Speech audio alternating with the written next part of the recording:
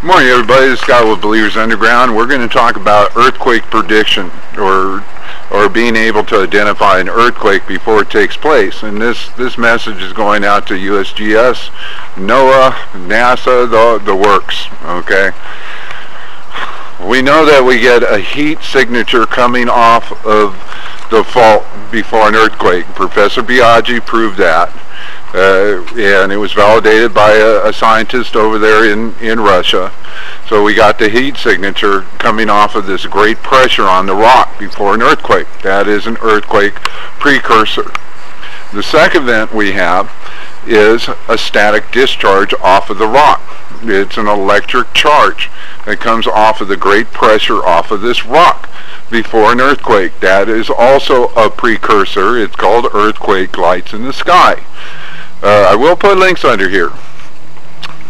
And now we got the third piece of this puzzle, and that's ozone. Anytime you have a static discharge or a lightning event, the Earth itself makes and creates ozone. So we will see ozone coming from this type of event, from the rock. Okay? I'll also put that link under here. Information shock resistant. So everyone around the United States, start thinking about having an ozone detector. And for the bigger agencies, you need to place ozone detectors around all these fault zones. Okay? To give us a heads up.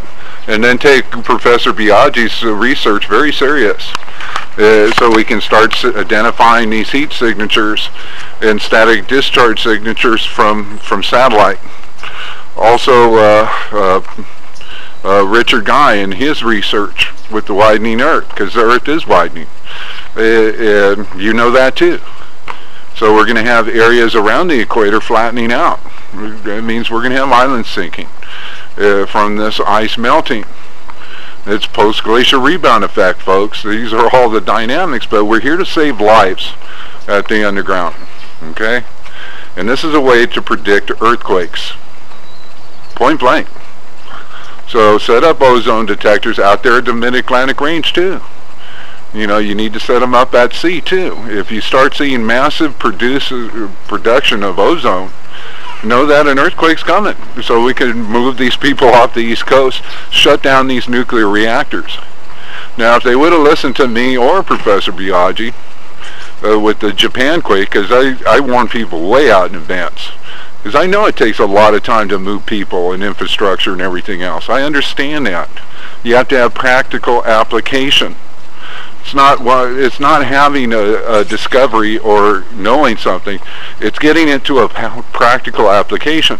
And just like we're doing a weather share right now, we can do an ozone share. But you got to also roll out with the ozone stuff, super lightning storms and other things. So it's more than just seeing an ozone increase. And that's where these other agencies come in. Alright, this is my weather share for the day. It's like 42 degrees, Central California, and it's really pretty lovely. Some chemtrailing, which we also know that's radioactive forcing of aerosols, because trying to drop the climate. There's a lot more dynamics to that thing. But, there's a way to predict earthquakes, and guys on YouTube, just like doing a weather share, you can do it with ozone share.